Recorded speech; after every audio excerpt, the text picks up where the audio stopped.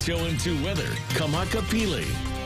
It's the final Aloha Friday of the year, and it's going to be a great one across the islands, no matter what island you're situated on. But if we highlight Hilo on the island of Hawaii, partly cloudy skies, especially during the afternoon hours, and those wind speeds pretty much prevailing across the state. We're seeing on the lighter side of the spectrum 5 up to 15 miles per hour. Good news, tomorrow we'll have a little brief period of trade winds, only to lose them once more and be more of a southeasterly flow as we get into the weekend. For our threats for tomorrow, it's really just a high surf advisory from the north and west facing shores of Kauai to Molokai, north shores of Maui, and the west shores of Hawaii Island. That's in effect until Saturday morning at 6 o'clock. We have this current northwest swell that's been filling in since yesterday, 15 to 20 footers up north, 12 to 16 for the west, and 1 to 3 calmest and coolest conditions on the south and the east facing shores. But heads up, because as we get into our New Year's Day, by Sunday evening, a larger swell and a longer period swell should be filling in, bringing potentially high surf warning levels as we get into the new year, so surfers keep that in mind.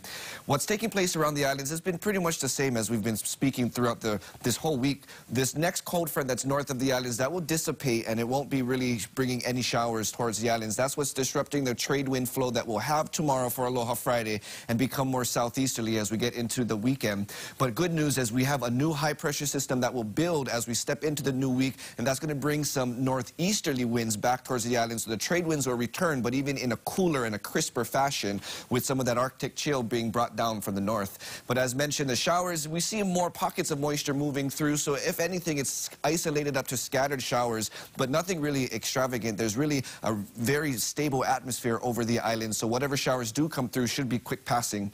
85 degrees looks to be the high coming in tomorrow. Partly cloudy skies. Most of the cloud buildup looks to remain towards the east. In terms of those winds, as mentioned, we're going to see those light winds, which can pose a little discomfort for the fireworks smoke come New Year's Eve and even New Year's Day, but cooler conditions again with the return of those trade winds and those dry conditions, they look to continue all the way into 2023.